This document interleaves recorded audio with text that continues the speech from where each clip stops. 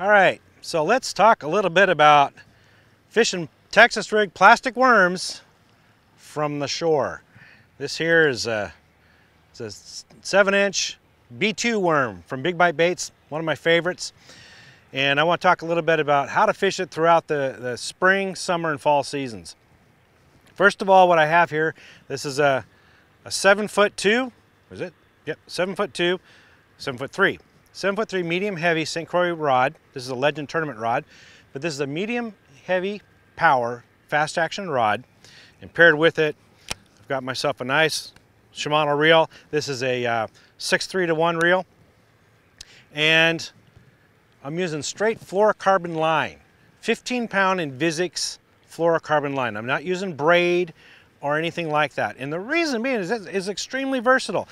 This rod is like the jack of all trades. You can use this rod for anything really for bass fishing. So that is, I mean, you can tie on any kind of lure you want and for the most part, and you can use it for a variety. So that's great when you're fishing from the bank. You need versatility. Line, same thing. Braid is more technique specific. Braid doesn't work as well. Say for example, you're throwing in woody cover. Braid likes to dig into that wood, or if you're throwing around riprap and rocks, it tends to get nicked and frayed a lot more than fluorocarbon line. Fluorocarbon is just kind of a universal jack of all trades. 15-pound again, that's just so versatile. This setup with a 3/0 Gamakatsu extra wide gap hooks, standard wire, nothing fancy there. And then I'm using a tungsten weight. Here I'm using a 1/4 ounce tungsten weight. Because this worm, see how thin that is? It's a small, it doesn't have a lot of water resistance. So if you use a heavy weight, it's just gonna go right through the water column. And that's not what you want. You want a nice slow fall through the water column. So an 1/8 ounce to a 1/4 ounce weight typically will suffice. Sometimes you might wanna go to a 3/8 if you're throwing in some heavy bushes and you wanted to get it down on the bushes. That is about as heavy as I'd go during for the most part during the spring, summer, and fall. So fishing it.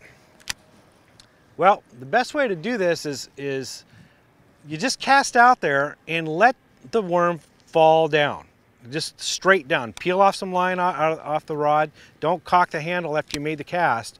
Instead, give it some slack line, then cock the handle, and watch that line as where it enters the water.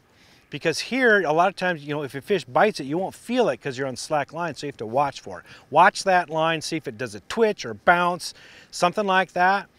That's a fish on the other line. Or sometimes the line it's slowly sinking in the water and then suddenly it speeds up. Ooh. Well, something had to grab it to do that, so there's a fish on the line. And once it hits the bottom, reel up to it and lift up a little bit, feel, and oftentimes your line is swimming one way or the other. Well, a fish has it. So be ready to set the hook right away.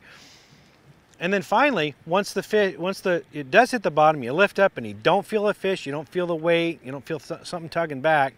What you want to do is lift up on the rod and then drop the rod. And you're not reeling, you're just lifting it up and dropping it back down. So you're hopping it up the bank towards you.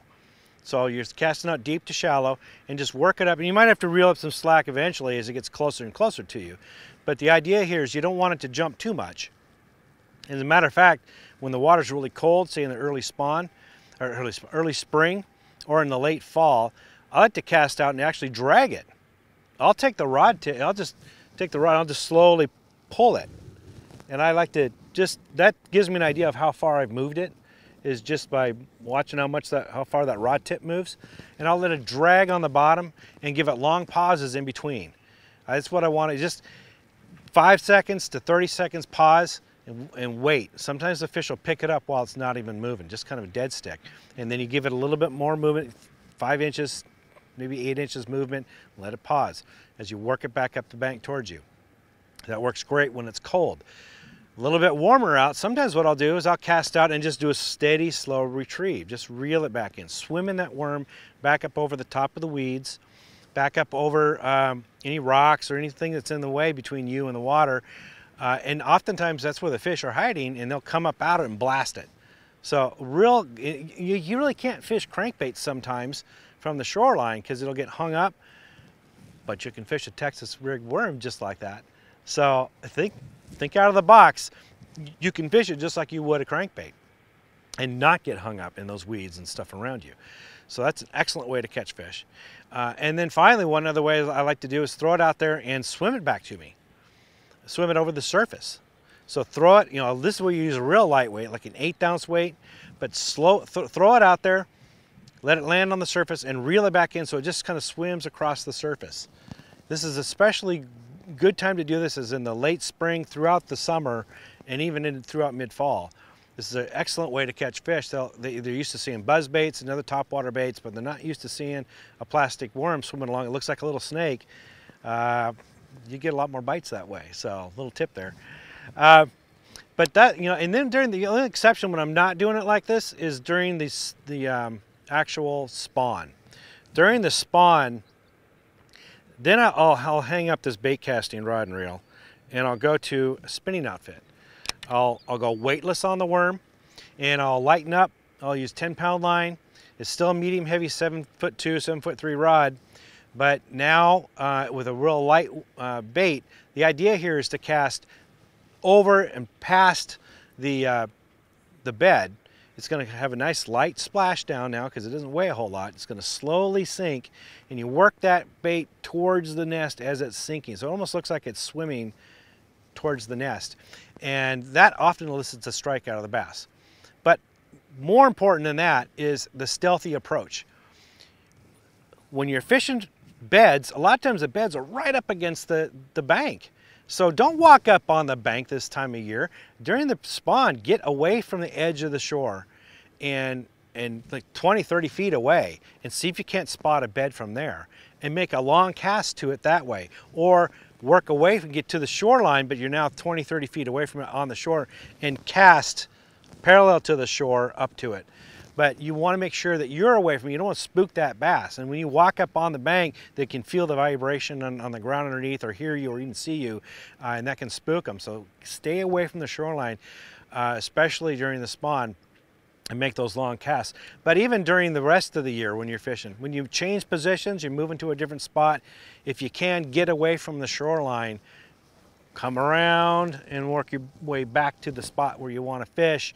Not walk along the shoreline and spook a bunch of fish. Also pay attention to your shadow. A day like this, my shadow's over here, so I don't want to work my way this way, and because now my shadow's in front of me, and you might, let the fish might be alert to your presence. So instead, go that way, so your face is in the sun, and you're not having your shadow in front of you. So little subtle things like that make a big difference when you're fishing from the shore, and that's how I would do it with a plastic rig worm. Or Texas rig plastic worm. Hope that helps. For more tips, wait, hold on. If you watch the video this long, then you for sure don't want to miss these two videos. Right, now this one I handpicked for you because I think this is the one you're going to want to see next, but this is the one that YouTube thinks that you should watch. Either way, I'm in both of them, so I'll see you in a few seconds.